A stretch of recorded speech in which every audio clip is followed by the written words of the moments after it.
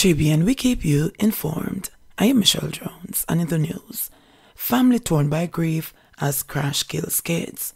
Please remember to subscribe, share, leave us a comment, and click the notification bell to receive our daily news items.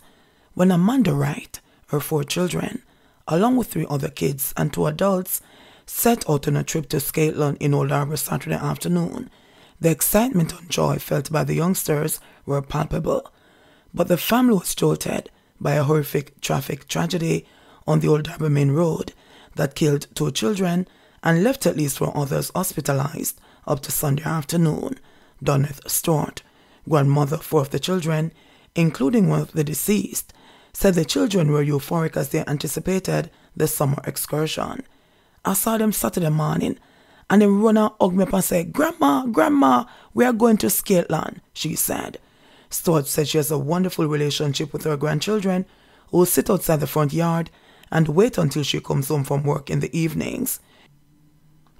She was philosophical Sunday, thanking God for sparing the lives of some. "I could have lost all of my 4 grandchildren and my son's stepdaughter.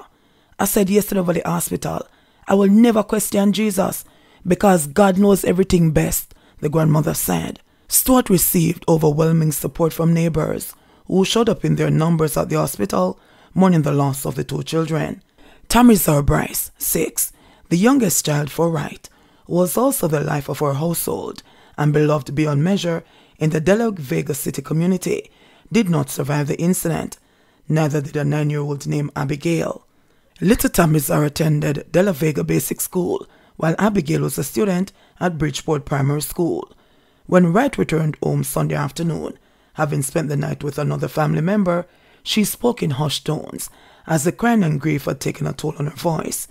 She had a section of her hands down to her fingers bandaged, telltale signs of the crash trauma. Wright's first child, Commander Mullings, 13, is still being treated in hospital. So too is her 7-year-old son, Colin Bryce, who sustained a broken leg and arm. Wright's daughter, Tashoya Mullings, 10, has been released from hospital. Mourning echoed across the Spanish Town community as women and men alike wept at the passing of a 6-year-old they called Naughty. Her nickname belied the well-mannered child that she was, based on a plethora of testimonials from residents whose hearts were broken at the news of her death.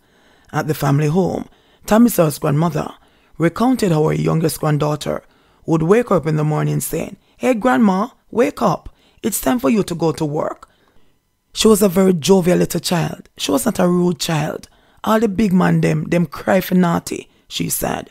The police reported that 11 people were involved in the 2-vehicle crash. Several of the crash victims sustained severe brain injuries and fractures. Dr. Sinclair Clark, acting senior medical officer at Spanish Town Hospital, confirmed on Sunday.